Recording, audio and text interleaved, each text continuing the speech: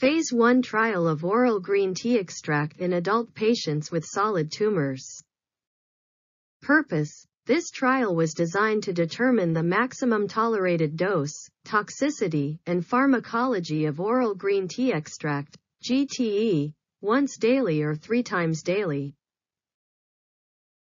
Patients and methods. Cohorts of 3 or more adult cancer patients were administered oral GTE with water after meals 1 or 3 times daily for 4 weeks, to a maximum of 6 months.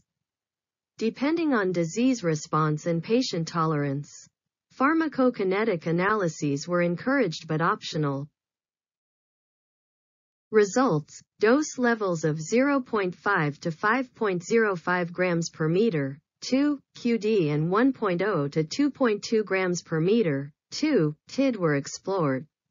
A total of 49 patients were studied. Patient characteristics. Median age, 57 years, range, 27 to 77 years, 23 patients were women, 47%, 98% had a Zubrid PS of 1%, 98% had PS of 1, and 21 had non-small cell lung. 19 had head and neck cancer, 3 had mesothelioma, and 6 had other.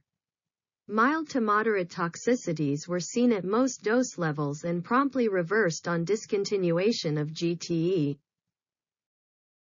Dose-limiting toxicities were caffeine-related and included neurologic and gastrointestinal effects. The maximum tolerated dose was 4.2 grams per meter, 2, once daily or 1.0 grams per meter, 2, 3 times daily. No major responses occurred. 10 patients with stable disease completed 6 months of GTE. Pharmacokinetic analyses found accumulation of caffeine levels that were dose-dependent, whereas epigallocatechin gallate levels did not accumulate nor appear dose-related.